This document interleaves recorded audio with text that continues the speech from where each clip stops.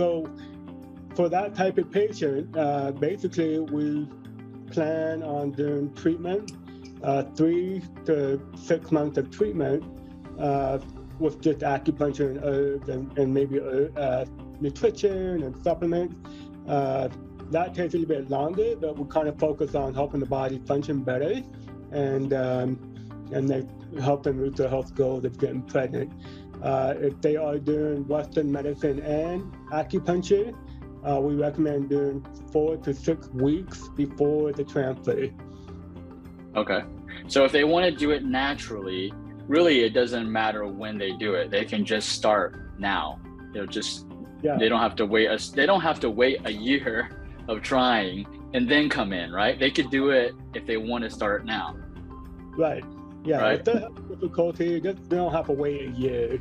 Okay. But yeah, usually it's like 6 months of trying or a year. But I mean, yeah, even if you just want to feel healthier and get ready to have a baby, you don't have to wait. You can start anytime. Okay. Great.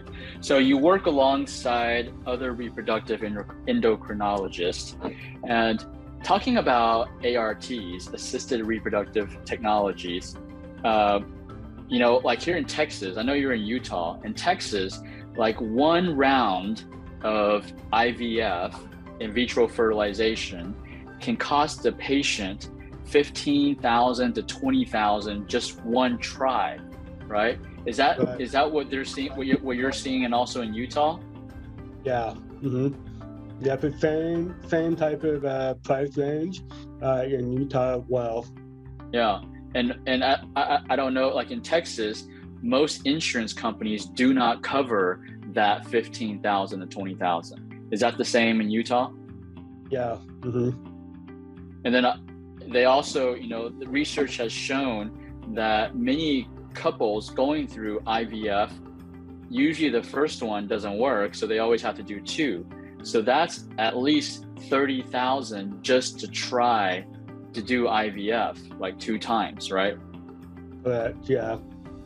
And so the if we're looking at cost wise or investment wise, the acupuncture investment is so minuscule, it's so minimal compared to an IVF, right? Oh yeah, absolutely. So yeah, it's only like 15 to 30% of the cost, so you kind of depending on the treatment plan and how long it takes, but it's definitely less than IVF.